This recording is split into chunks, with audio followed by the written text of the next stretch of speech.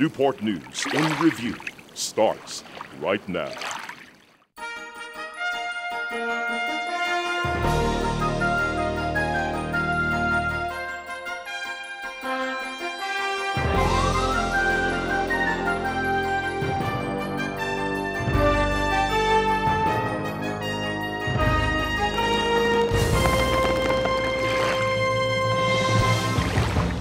Hello, I'm Aaron Pritchett, and welcome to this edition of Newport News in Review for the month of April 2011. Springtime showers, beautiful flowers, and a chance to get outdoors and enjoy each and every hour as spring continues to make its presence known here in the city of Newport News and throughout Hampton Roads, giving us a chance to explore and discover all the many wonderful treasures that are available to you right here in our very own backyard, from plenty of playful parks and magnificent museums that allow young and old alike to open their eyes and connect with the past. And this month we're doing just that as we bring the show to you from historic Endview Plantation, located along Yorktown Road in the Lee Hall section of Newport News.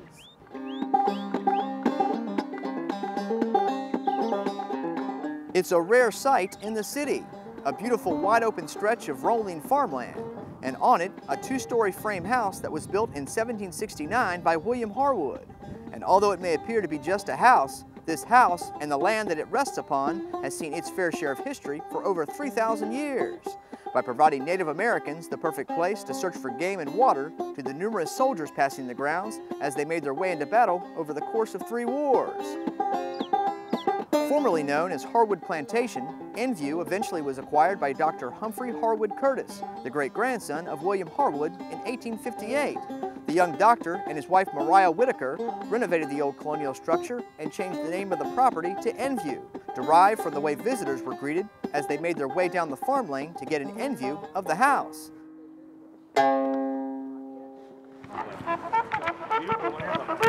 But tranquility and the couple's bright beginnings in this quaint little house were abruptly interrupted, as the peninsula became one of the first battlegrounds of the Civil War. In May 1861, Dr. Curtis left his medical practice behind and raised an infantry company known as the Warwick Beauregards, and greatly aided General John Bankhead Magruder with knowledge of the local terrain as they engaged in battle. But as the war waged on, fighting and disease took its toll, and Endview was briefly used as a hospital. By early May 1862, the Confederate Army withdrew towards Richmond. Captain Curtis was discharged from the Army, and he and his wife abandoned Endview and moved to Danville, Virginia, and stayed as the war continued on. The Union Army eventually took control of the Lower Peninsula up to Williamsburg, and by 1864, the end of the war, Dr. Humphrey Harwood Curtis regained possession of the plantation and finally returned to Endview to practice medicine and manage the farm until his death in 1881. Endview would remain in the Curtis family for another century, until it began to show its age and was in desperate need of being saved from deterioration and possible future development. So in 1995, the city of Newport News purchased the house and remaining property and worked tirelessly to restore the historic plantation to take Endview back to its original configuration. And in doing so, a museum was born. And over the years, the Department of Museum and Historical Services has led the charge in helping to breathe life into this very historic place by providing informative tours of this fine museum to the public, giving school children from Hampton Roads and beyond a chance to jump out of the classroom and right into history with on-site field trips. And if that's not enough, the sights and sounds of a Civil War reenactment on these historic grounds year after year have attracted the curious, as well as some pretty serious reenactors from far and wide, to remember those who valiantly fought for the freedom of this country and to open the eyes of the young and the young at heart as they relive an important time in history that helped establish these fine United States of America. And it all takes place here on a beautiful stretch of farmland with a pretty historic house that continues to serve as a vital link between the past and the present, and always looking towards the future for ways to bring history to life here in the city of Newport News. We are proud to feature historic Endview Plantation, as it plays a very important role in marking the 150th anniversary of the Civil War. And we encourage you to take a step back in time as this fine museum and all the many wonderful programs that it puts on throughout the year continues to do its part to keep history alive for generations to come. Well, April has been another busy month, so let's take a look at what's been going on right here in the city of Newport News. The wind you may not see, But the speed and momentum of these simple pinwheels are helping to generate a strong message about children here in Hampton Roads and across the country. Suiting up, gearing up, and well prepared for whatever comes their way, as one local department puts their skills to the test and shows you a side of their services that could ultimately protect you when a potentially deadly situation arises. And it's time to dig in, get to work, and come together as the spirit of volunteerism and giving back to the environment comes alive here in this city, thanks to a unique program that is truly making an extreme difference statewide and helping to turn the tide in improving the health and vitality of the mighty James River. Everyone and everything needs a little help sometimes. And although at first glance the situation can be quite overwhelming and appear to have no clear-cut solutions, sometimes the answer may lie in having the right people in place who are truly committed to making a difference. And when it comes to the environment, and more specifically turning the tide to help improve the health and vitality of the James River, well, the City of Newport News, the James River Association, and several hundred volunteers from all over the peninsula were up for the challenge, as they recently came together for an extreme stream makeover project that began with an opening ceremony at Endview High School before all the hard work within the Stony Run watershed began. Good morning, and it is a pleasure to be here, and I really thank you for coming here today because this project that we're doing this week is all about you and the future. So this week we're doing our Extreme Stream Makeover. Anybody seen the television show, The Extreme Home Makeover? It's a great show, brings a whole community together around a needy family that needs a new place to live. Well, we've taken that concept and applied it to streams. We're bringing the community here at Newport News to focus on a needy stream, Stony Run, to help improve its quality and contribute to the restoration and protection of the James River. We're going to be doing a project right here in Endview High School, but we've also got projects going on in different parts of the watershed, the land that drains into the James River. Digging up dirt, moving rocks, hauling soil over here. I mean, it's some back-breaking work out here that they're doing. And all for a great cause. Here at Endview High School, this courtyard has been here for ages. I'm not sure how long the school's been here, but we have tons of hands right now, so we're gonna get a lot done this week. Day is beautiful, you're out in the sun. We are installing several different things that the students are going to be able to use as an outdoor classroom situation so that it can support what they're learning inside. Well, we're creating a series of rain gardens, of landscape areas, some of which are going to have some plumbing components that'll help filter the water so it'll percolate down through a engineered soil mix and go into these under drains and then into the storm drain system. You know, you're outside, you're working with your hands, you get to see something that, you know, you're not just writing memos and regulations and things like that, you're actually working on the ground. It's great because it's not only just installing something, but you're able to teach all the volunteers about the things that we're installing. It's really an outreach thing as well, and a finished product that makes everyone happy, and you're doing it for a greater good. Well, we're at the Grissom Public Library here today, and we are doing a rain garden. The purpose of this is to catch the runoff that comes off this parking lot. And what the City of Newport News has done for us is to make some curb cuts. In other words, just cut out some spots in the curb that will let the water drain off, not into the sewers, but into this beautiful rain garden we've done. The James River Association works the entire length of the James River, from way up in the mountains to all the way out to the bay. And we're a very small organization, a nonprofit organization, whose mission is to protect the James River. We also want to teach people about the importance of protecting the river and the things that they can do. In fact, a project like this, you could do at home on a small scale. And yes, everything we do, we really rely on volunteers. The Master Gardeners are not a digging group per se. We're an extension of the Virginia Extension, so we're an education group. Wherever we think that we can start a project that will be helpful to the community, we have a tremendous emphasis on trying to keep our areas green, to just not throw everything away, dig everything up, and be through with it. So anywhere we can help, we are always willing to do that. Yeah, I got to tell you, it's actually very important. We're committing basically 10 to 12 people a day, so we have 5 teams out here all week long. So as a corporation and as a local industry, it's very important for us to be giving back to the community. We do a lot of Adopt a Spot programs with James City County as well, cleaning up the parkway, working on the James River as well. So this is all about the James River Association today, and it's a great opportunity, and of course Anheuser-Busch appreciates the opportunity to come out here and support our community. We're moving a lot of mulch today, a lot of plants as you'll see. Doing some planting. Everything you do on the weekend, we get to do during the week today.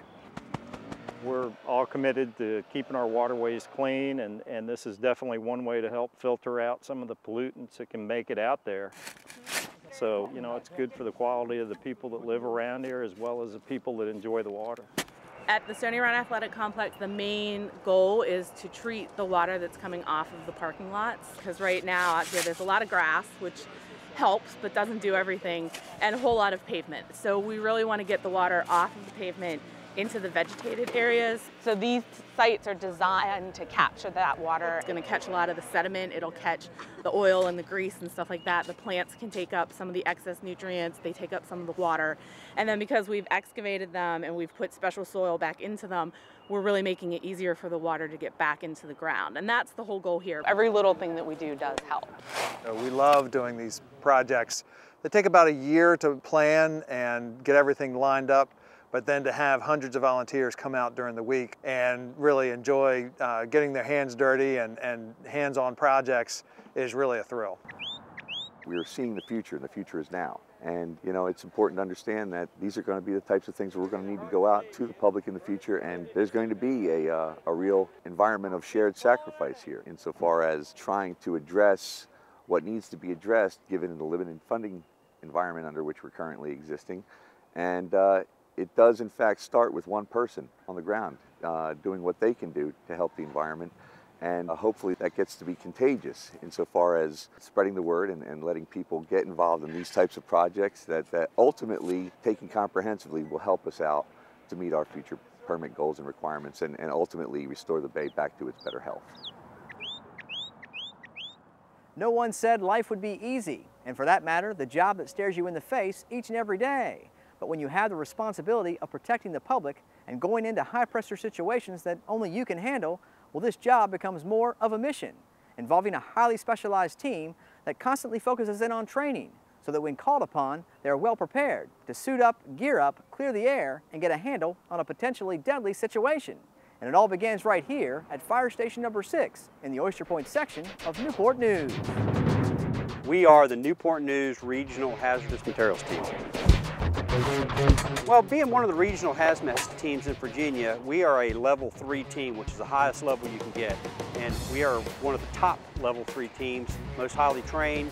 And we are a self-contained HAZMAT team. Many of the teams that are in the different regions in the state are made up of several different fire departments, but we have the unique ability that we're able to pull together one department to be this regional team that covers certain areas within the state up towards the Henrico line, James River to Westmoreland County. Training for the everyday job of firefighting is very important. We have a good training program set up in Newport News, and where we're able to simulate fire situations, medical situations. So that's very important on that side, as well as it is on the training that we're able to do on the HAZMAT side to prepare us for that type of incident. The training doesn't just start here though. Our training actually starts on a state level, and where each member of this team has to go through several weeks of chemistry, several weeks of technical training. And then once they come here, we have to do continuing education that's required for us to maintain our positions as HAZMAT specialists. So that's where this training comes into place. Copy. At 0800 this morning, we had a report of a chlorine cylinder, a 1-ton cylinder, leaking. Get you ready for the call in case you ever do have it. You know, we don't want any hazardous material call to happen. We're going to have to go in there, we're going to have to stop the leak. I'm not sure exactly what's leaking on there. You're going to have to go in there with your kit. But if you do have one, you know, you need to be ready and be able to respond and to mitigate the situation as quick as you can and as safely as you can, so you can protect yourself, the public, and everybody else around. First time I got in, I was a little antsy. I ain't gonna lie to you, but you know, once you get in it, you get your comfort zone, and it's not that bad. stress level is a little bit higher inside the suit, you know. Some people are claustrophobic. If you're claustrophobic, it's not the team you want to be on. The more times you put it on, the more comfortable you get with it. So if it does ever really happen where you really have to go on that scene or that call, you're well prepared with all the training that we do. It's pretty intense, you know. You go in there and you got all different scenarios running through your head the whole time you're walking up into the hot zone, and then once you find it and you see what's going on, then everything kind of calms down for you and you know how to mitigate the situation then. It is always extremely important to keep practicing this, and the repetition is always going to make you a lot better at performing these scenarios. We try to mix it up as best we can. However, it does get to be where it's a routine over time. However, if you don't do it within a certain amount of time, you'll lose the ability to be able to perform. So we try to practice this on a routine basis. That way the guys never lose their skills and they stay sharp on it, and they'll be able to, whenever called upon, to be able to perform those skills. And we also try to make it fun, try to give the guys a time limit, try to make them improve their times, and that way they are quicker with it. All aspects of our HAZMAT are important. It's just as important as fire training and also EMS training. And a lot of people don't know that the HAZMAT team has a lot of areas that are of expertise. We have a lot of guys that are focused on instrumentation, a lot of guys that are good on computers, a lot of guys that are good in mechanical-wise, putting on suits and being able to work with equipment. So we have to be able to train on all of those aspects and bring our guys up to a level that all of them can perform, no matter what role that they might be put into. The decon role, that is something that we do take for granted. However, this is something that we also teach firefighters as well. So we all have to be proficient on it and perform that role whenever needed. The HAZMAT team is a huge component within the city, and it's like an insurance policy. You're great to have it if something was to happen. These guys work very hard. They train every day that we're here during the month. We train and we're prepared, and I think that this team is one of the best in the region, and be able to handle anything that's out there.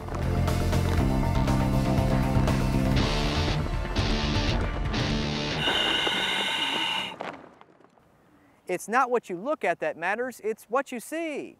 And when it comes to our children, it's the hopes of seeing their innocence, their desire for love and attention, and our guidance so that they can reach their fullest potential and succeed. But the fact of the matter is, today's kids are actually fighting for their lives. Every 84 minutes, a child is abused or neglected. In 2010, 62.8% of victims of abuse or neglect in the U.S. suffer from neglect alone. You know, there are so many things in this area that could be fixed, but this really gets to the heart of it because people are literally seeing what's going on and how they can stop it. Every 6 days, a child aged 19 or younger is murdered. We're trying to raise awareness for Child Abuse Prevention Month, and the signs around here tell people what they can do if they know of a child who might be a victim of child abuse and stuff we can do to help them.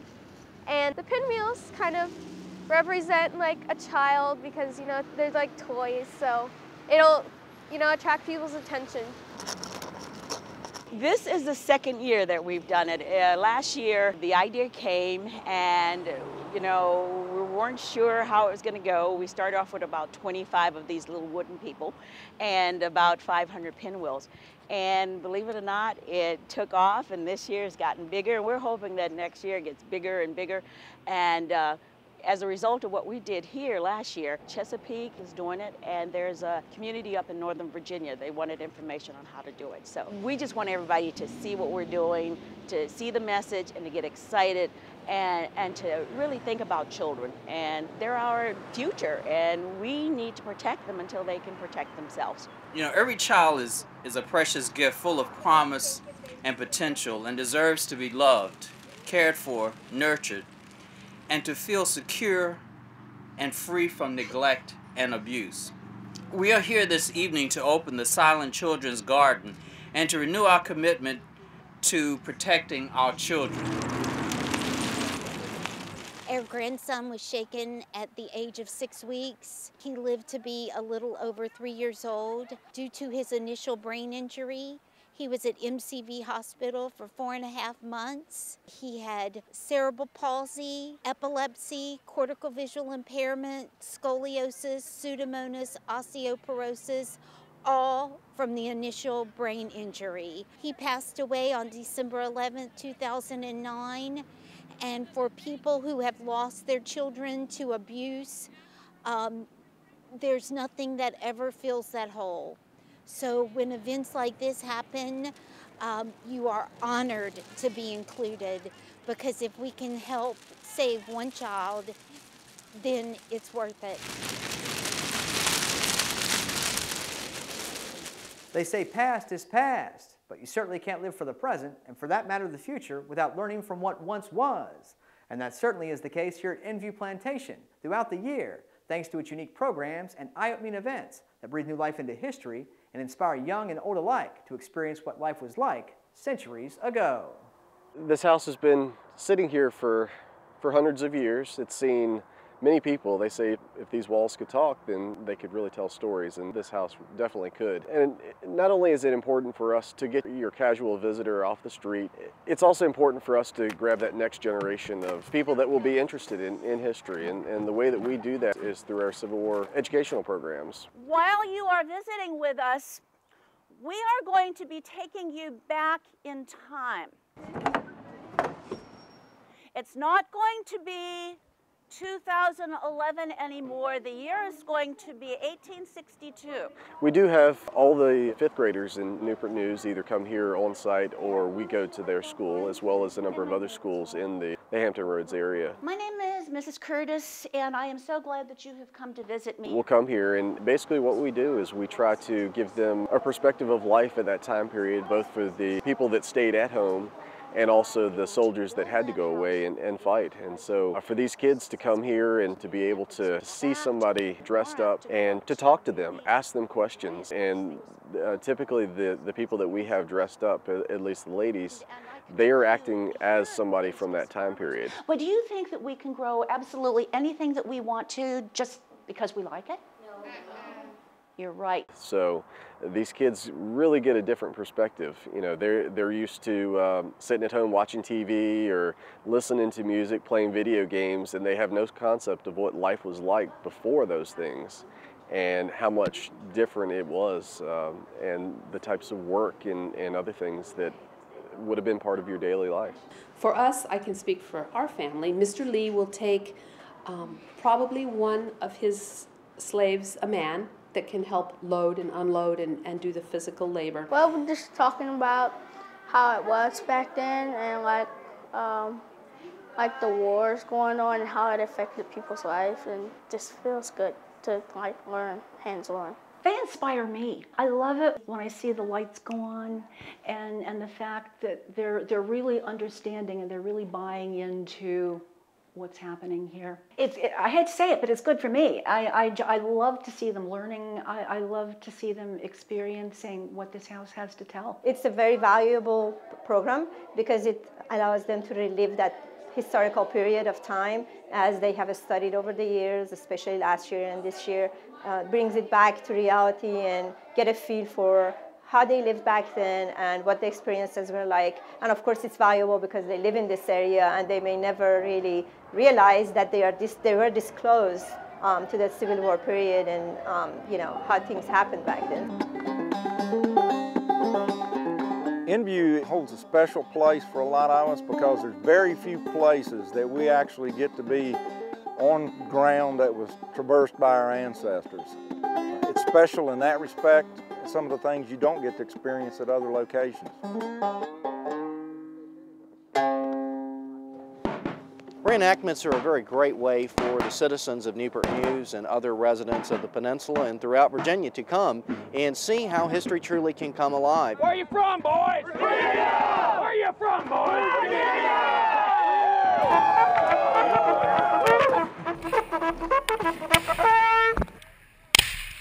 We're marking the beginning of the sesquicentennial of the American Civil War this year, and this weekend we are commemorating the Battle of Big Bethel, the first land battle of the American Civil War. It was fought on June 10th, 1861.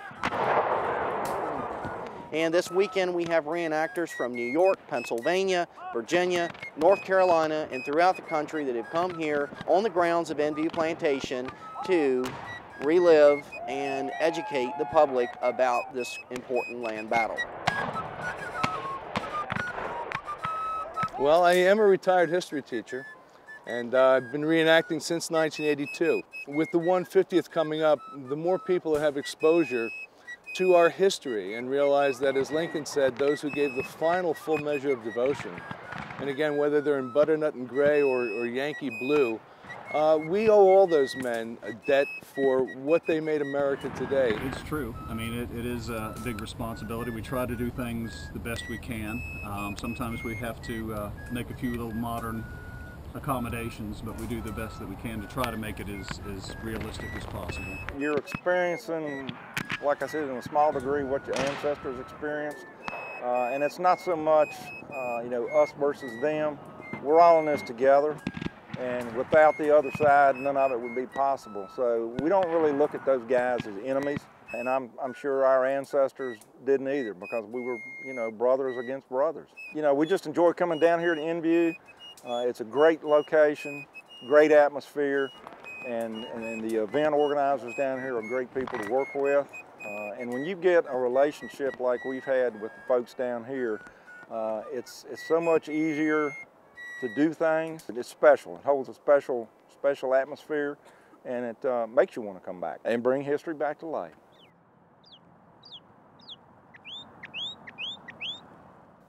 It's a recipe for success, one that you've probably seen before, but never quite like this, with ingredients that were pretty ingenious, cooks that were creative, and the final product, well, quite fascinating. And it all took place not in the kitchen, but rather one of our very own local libraries, as the first ever paper birthday cake challenge was a big success at the Pearl Bailey Library in the southeast community of Newport News.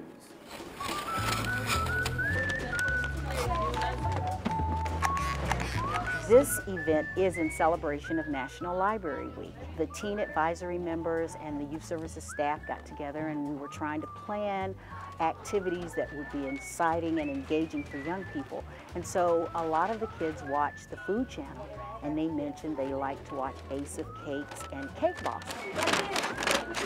And so we came up with the idea of having a competition, an ultimate challenge of making a library birthday cake.